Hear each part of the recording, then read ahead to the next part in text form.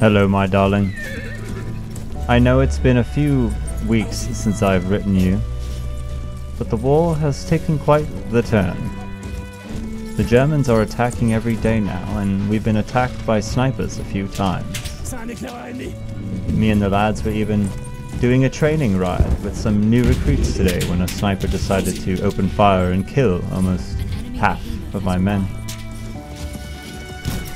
Me and the lieutenant dispatched him. The Germans have been pushing the advance for the better part of a week. The drivers in Europe are terrifying, but not as much as the enemy snipers. They come out at us from the hills daily. At one point I took Buttercup and rode my way up there.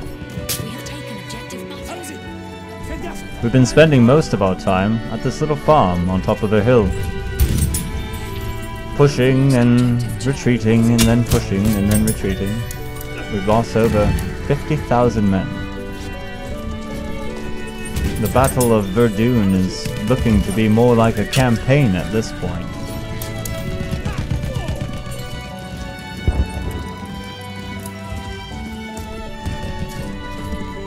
Me and Lieutenant Bisbee were riding along one day when he was shot right off his horse. I rode right up on that sniper, swinging I did, but he must have slipped into the bushes because he got away.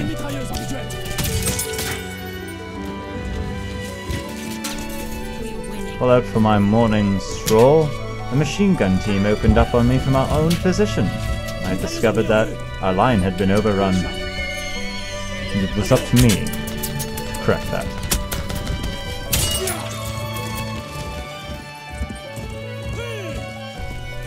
My dear, war is never changing, and one thing is certain, that I long to be back home in your arms. I could say that I've seen it all, but it wasn't until coming upon the enemy commander on the battlefield that I can claim such.